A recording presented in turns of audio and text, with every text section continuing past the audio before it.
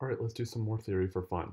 So the problem we're going to look at today is one that I'm asked all the time, which is, does the NFA to DFA process make more states than the original NFA, make the same number of states, or make fewer states?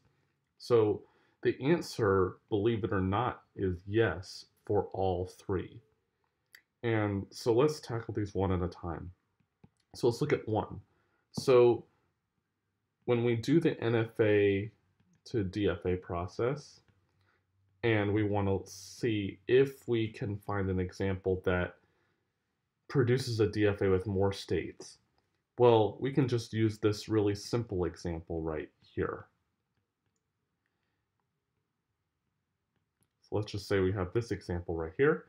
Well, then let's just say that this is the NFA. Then if we convert it to a DFA, well, and let's say that the alphabet is 0, 1. Actually, let's just make it 1 for simplicity. Actually, let's make it A because the character's an A. So let's just do the NFA to DFA process. Well, the only character's an A, so we're going to make the transition like this, but then we got to make a transition with Q1 on A. Well, in the NFA that didn't go anywhere, so we will have it when we convert it to make it go to a state Q2, which will loop on A. So we can see that the NFA here has 2 states, and the DFA has 3 states. And so it is possible to make more states when you convert it to a DFA. What about the same number of states?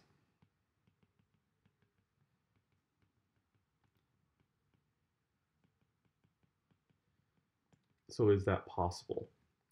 Well, let's consider the example of an NFA where we have 2 states just like before, but now the final state has a self loop on A.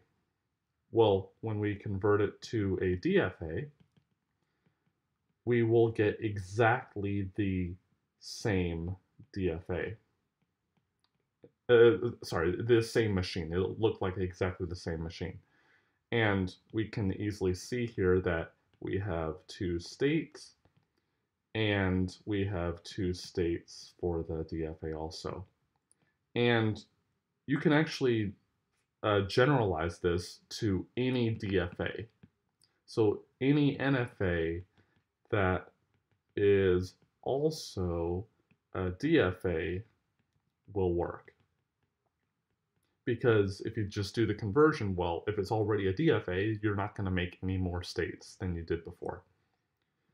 So what about fewer states? Is it possible that the NFA to DFA conversion will make fewer states than the NFA had?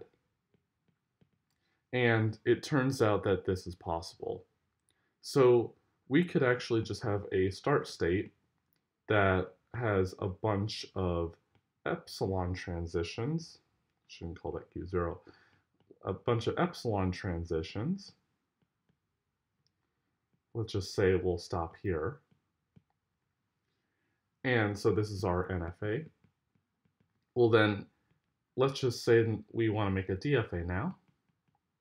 Well, the epsilon closure of the start state is all of the states. So when I make the start state, it's going to have Q0, Q1, Q2, and Q3 in it, because that's the epsilon closure of the start state.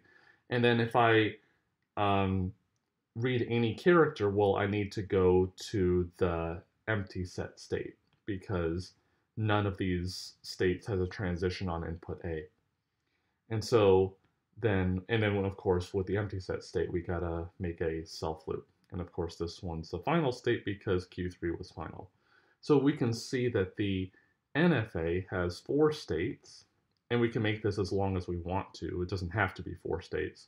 And then the DFA has 2 states.